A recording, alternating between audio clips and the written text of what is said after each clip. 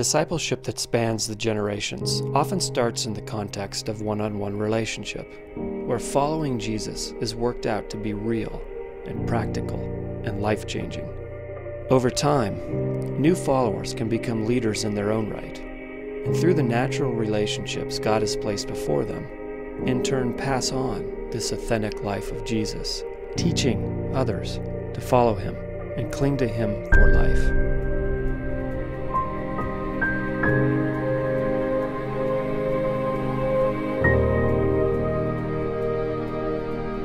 I didn't learn to disciple people in seminary. My philosophy of ministry was shaped and formed in those early years. I was a brand new Christian. I had never read or opened the Bible. I landed on a college campus, and I met a guy named Dave Marshall. He had been trained by the Navigators, and I went to this first Bible study, and there were 4 of us. The thing I remember about Chip, he's very energetic and very eager, and he was just a natural type leader.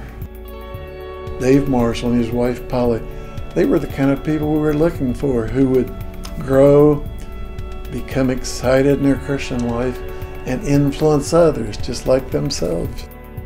Chip was kind of funny. I'd go down there and knock on the door, and sometimes Chip would be up and we'd have a devotion. Sometimes he wasn't up, and I knew he was there, so I'd keep knocking.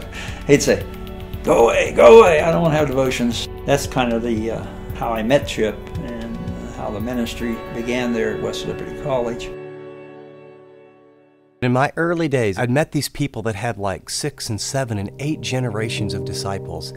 And I remember praying that God would give me spiritual inheritance in every country in the world. Dave has reached and influenced people that I haven't even met. I don't remember ever personally meeting Chip Ingram, but I prayed for him, Knowing that Dave was ministering to him, I prayed for him. I never was on Navigator staff, but I guess I'm a Navigator at heart, because the principles that were taught me, I still, implement them in my life.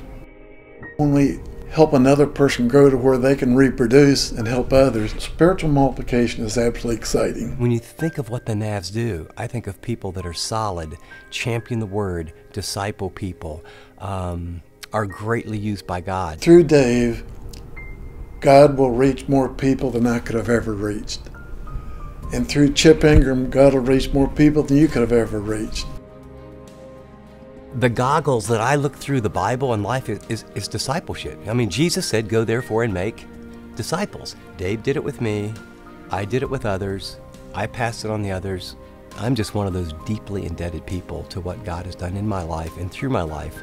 And if you went through my lineage, I would say Navigators are a big part of that.